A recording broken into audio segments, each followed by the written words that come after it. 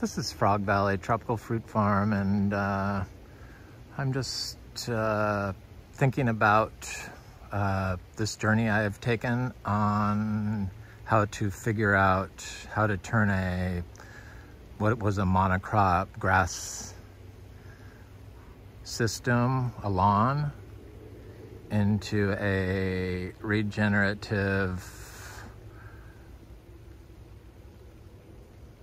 agricultural system. So this was all lawn, and that was it. That's what Floridians like. They like mowed lawn. Mowed lawn is horrible for soil health, biology in general.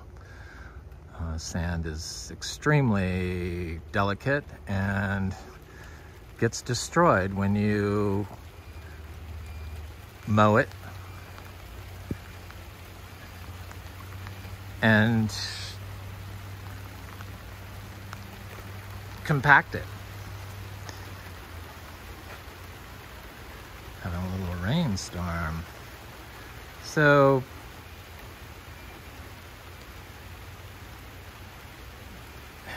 the way that I fixed this monocrop system was to start adding the fruit trees. So I planted the fruit trees right in the lawn, and then I would add wood chip rings around them and continued to mow the lawn. The trees just never did anything, and some of them would die, and these were nursery grown, chemically started trees. So they're at a disadvantage right from the start. So in this lawn that I put wood chips around, I would make our own wood chips. We have a tractor and a mulcher. I don't use it anymore. I like whole limbs. I don't like wood chips that much. I like pine shavings, but anyway. So this lawn, wood chip, compacted sand, monocrop, and fruit trees. But it was a lawn, at least it had a name. I just let grow out. When I let it grow out, all of a sudden it turned into weeds and was unkempt. We had our homeowners insurance policy canceled because they did not like the transition period, which was kind of ugly and didn't have a lot of diversity, and just wasn't that healthy looking of a system.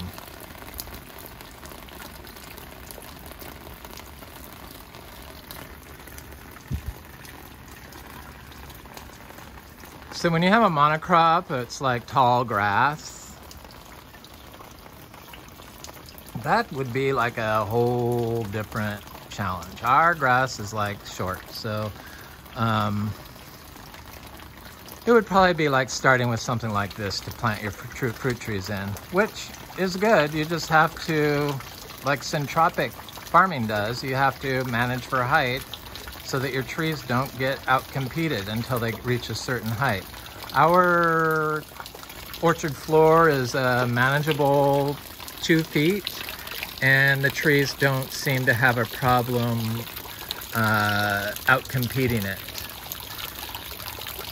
So you have to, the way to fix the monocrop problem is to start adding diversity. So your fruit trees, and then the grass, and then maybe some passion vine to grow up the grass to pull it down, and probably some ginger would be good, and heliconias definitely. You need to change the biology in your orchard floor from the biology that favors the grass to the biology that favors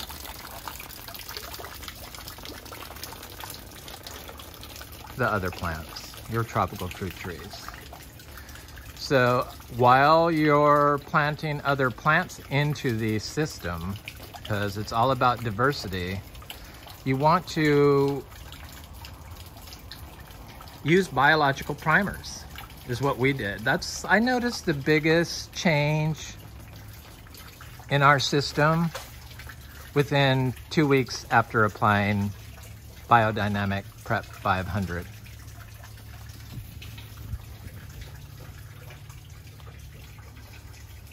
I was sold after that on biodynamics.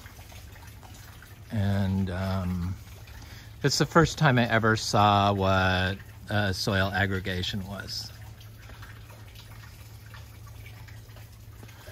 But it can't happen on mowed lawn, I know that. The grass has to be like a certain, it has to be undisturbed. I mean, that's a key part of it.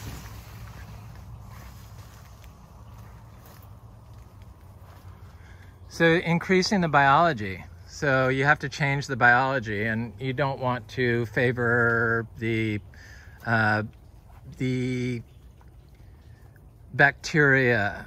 So if you keep mowing the lawn and expect to get a biology that favors, or mowing the 10-foot tall grass over and over again, you're just favoring bacteria that is not what you want. You want fungal dominant soil, especially for your fruit trees. And the only way to get that is with diversity. Wood chips, logs, leaves, different plants. You don't want the same plant. As you improve change the fertility, the biology in your grass, as the biology changes, your lawn will become a multi-species habitat for insects, which is what this is. Biology is everything, all the life. So, but a monocrop, people get stuck on one, they want one fix, but there is no one fix. It's a multi-system strategy for growing plants.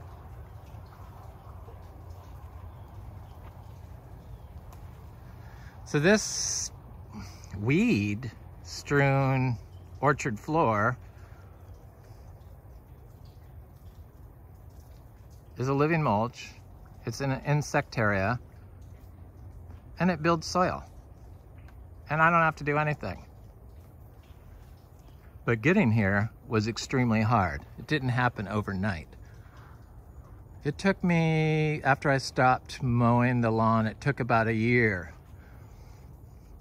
before I noticed results. They were very slow. One small area started with aggregation, and then it slowly spread. I spread the aggregates around and made teas. There is no one system to grow naturally. So if you stick to strict methods like biodynamic or Korean natural farming or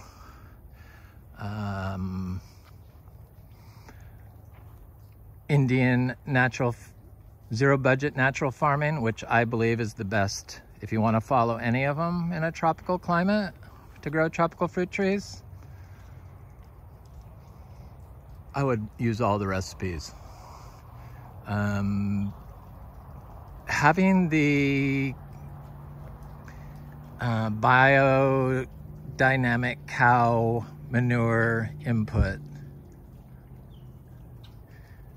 in the system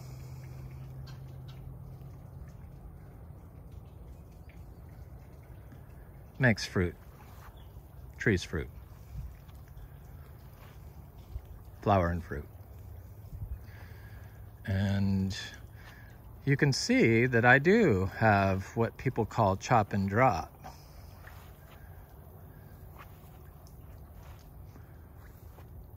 It's those sticks there. I don't make wood chips out of it. It breaks down within a year, the oak logs, so I know we have good biology in here.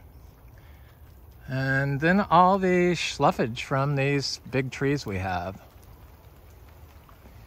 You don't need to edit out plants, you just need to add more plants and build the biology with biological primers and manage like you would a syntropic system.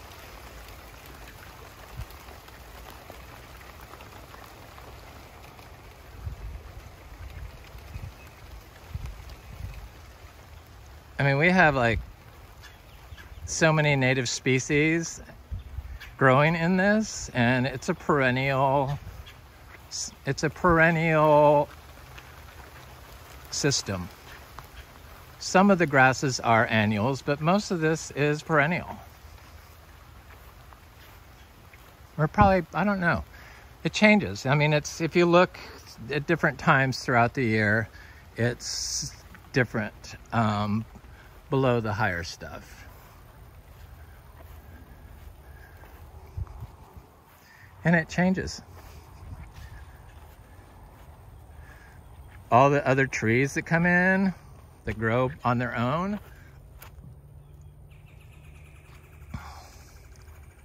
I let them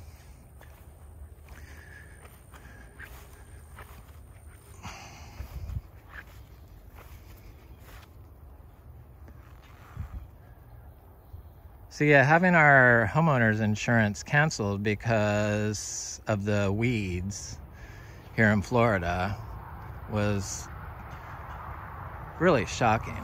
And everyone does the same thing. They all mow the grass, which has created all the problems we have with stormwater runoff and killing the lagoon, the Indian River Lagoon. And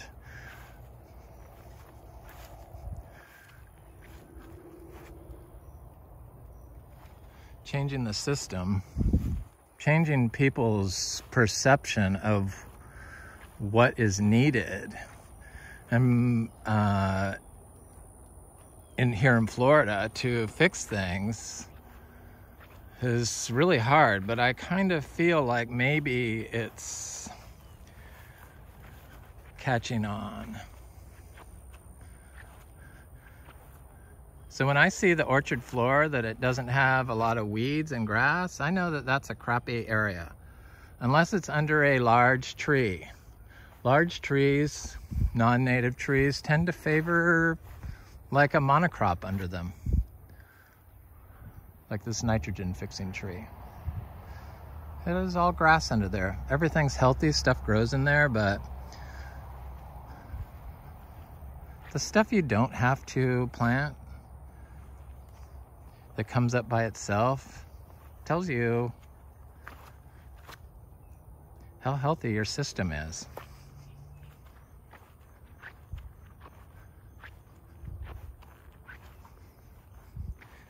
I did an inventory of a lot of what people considered weeds, or what I used to consider weeds, and found that most of them were native species and have beneficial properties to humans and plants alike.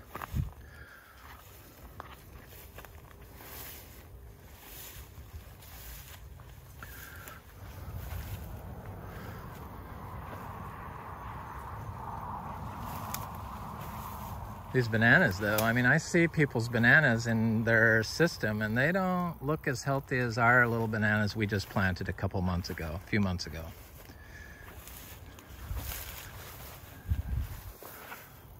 And these were chopped down at the ground. So this is all new growth. It's not like I chop them down at the ground and plant them upside down.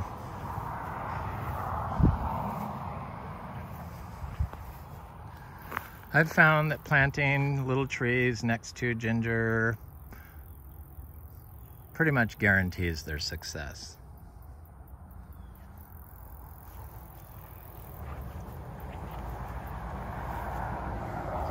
All the stuff you see above ground, that's all going below ground.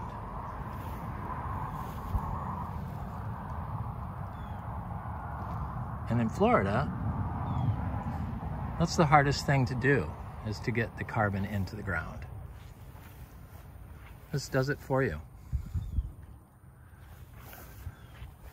Just thrilled with the bananas. I mean, they're just, whoa, they look good.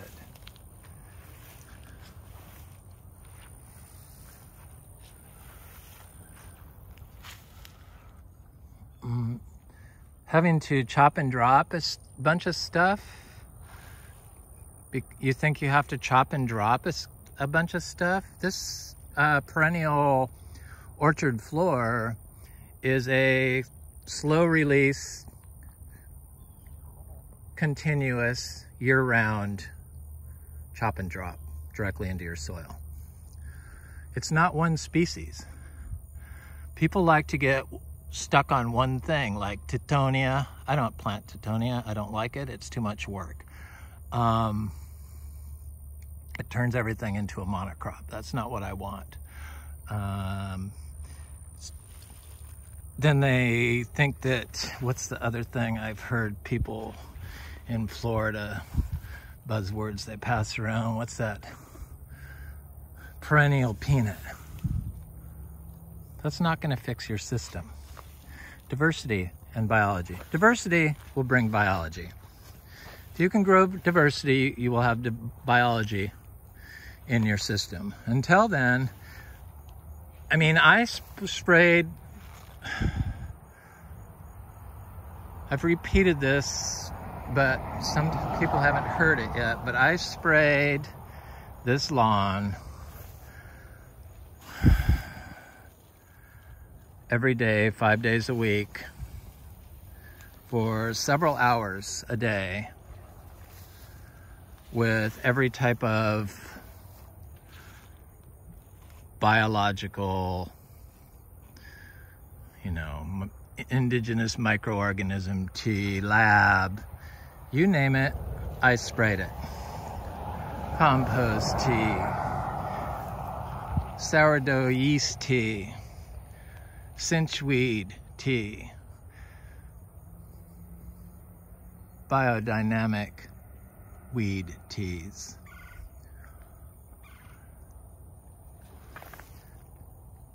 Because it just seemed like nothing could grow.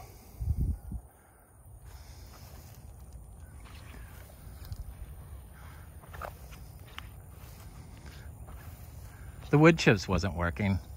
That just wasn't enough. And mowing the lawn favored bacteria, so you weren't growing fungi.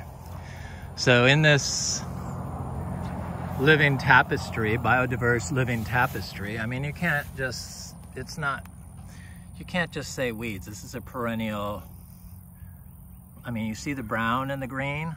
That's all sloughs off onto the top of the soil. Year round. That's where it is. And then if you stack the biology like we did with our microbial primers, compost teas, biodynamic prep teas, you name it, we sprayed it. I hate spraying anymore. Thank God I don't have to do it because I have a phobia against, it's a, I don't know, I start an anxiety loop when I think about if I have to spray. I just did it too much. In the heat, I was probably delirious and just desperate to get the system to work. But all of a sudden one day it looked alive. I knew it was alive, and I stopped. Now I just try to plant plants, diversity. I try to spread and divide plants. I'm trying to grow a bunch of bananas. I try to plant 100 plants a day. I don't think I've ever done that. Maybe I have. Surely I have. But that's my goal. It's not about chop and drop. It's about diversity.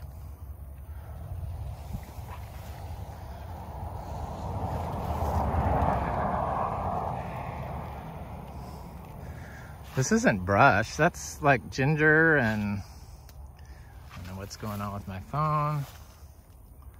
There.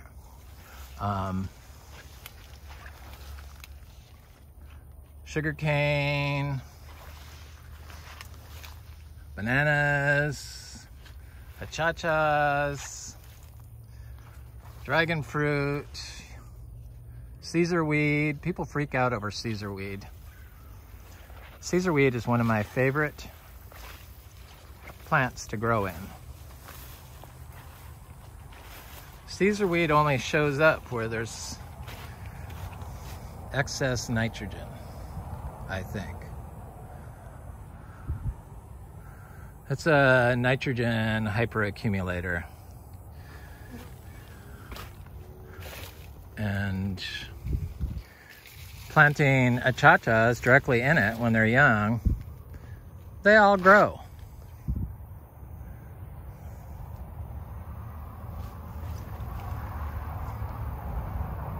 I guess because they don't fall over and smother the tree is what maybe it is. Like grass would do if it was 8 feet tall. But Caesar weed, you know, it's called Caesar weed because Caesar drank it every day because he said it wards off illness. It's the first thing people say when they see our people that raise beef. They see our pastures and they say they hate this stuff.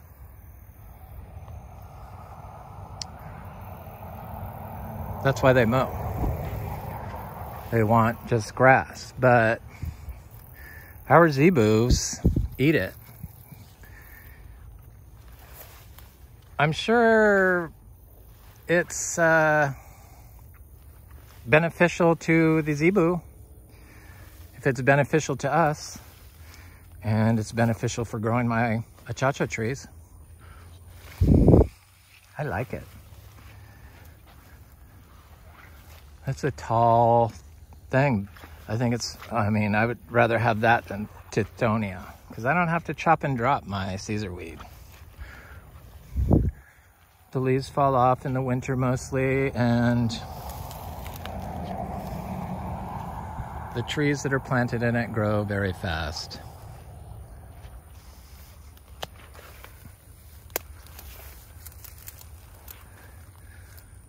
See, I plant this by myself, so it's like, you know, not everything is all the same height because there's no way I could plant everything.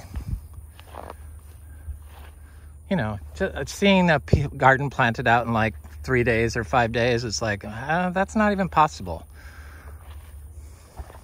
Unless you have like a, I don't know, a small yard, but not on a large farm or, you know, large acreage. You just can't do it. It's just like, it's a multi-year process. I've thrown so much stuff in here because this was like a horrible area to grow plants in. And the trees would die. And these mangoes all froze along here. So obviously it wasn't, probably the compaction layer would be my guess.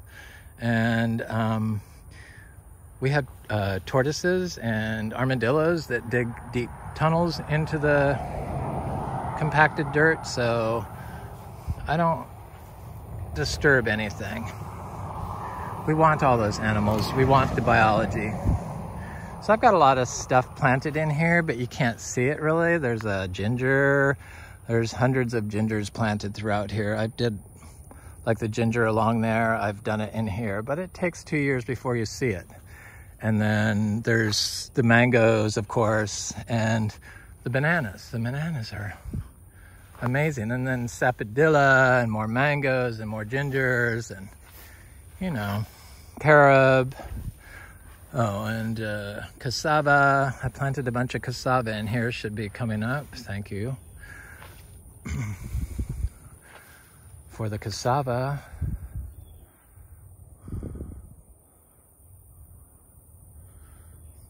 But you have to add diversity, and you got to manage like it's centropic if you're dealing with tall, like 10-foot monster grass. Thankfully, that wasn't our issue.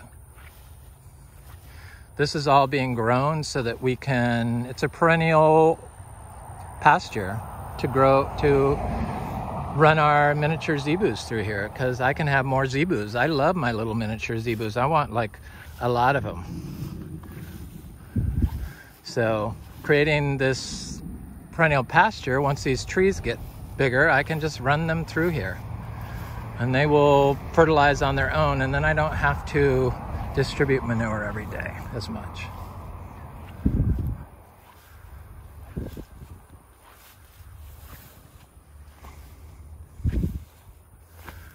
Anyway, this is Frog Valley Tropical Fruit Farm, and I just wanted to talk about orchard floor and weeds and building diversity and planting diversity and a biodynamic natural farm system. Have a good day.